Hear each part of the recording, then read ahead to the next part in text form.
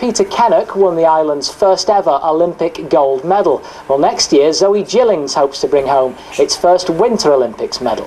The 27-year-old, who's already competed in 2 games, has just spent a week practicing on the very course she'll compete on in Russia next year. She's recorded an exclusive video diary for Granada Reports, and she's been speaking to Mike Hall. Zoe's on course, Zoe's on course.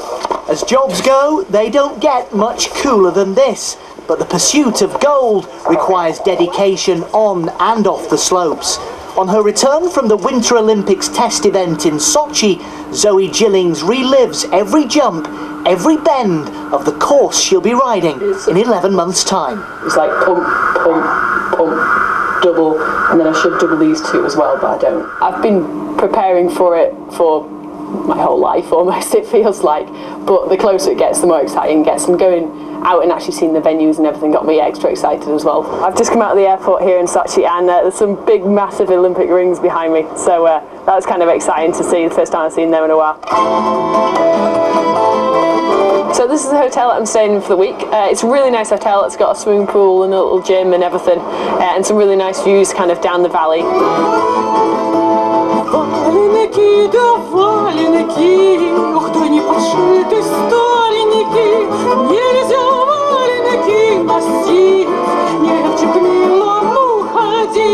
So we've got the Athletes Village, which is over that direction.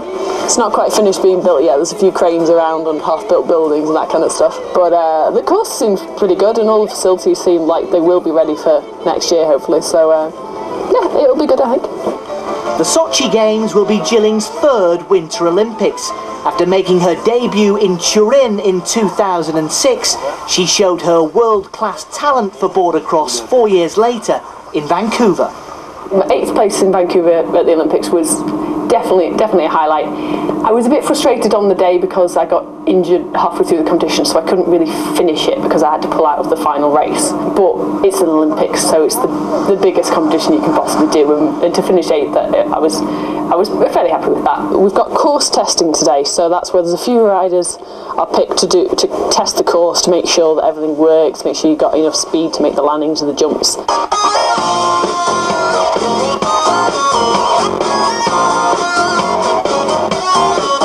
I would do because it's my sport, but I think it's a really exciting sport anyway. I mean, you're never quite sure what's going to happen. There's crashes all over the place.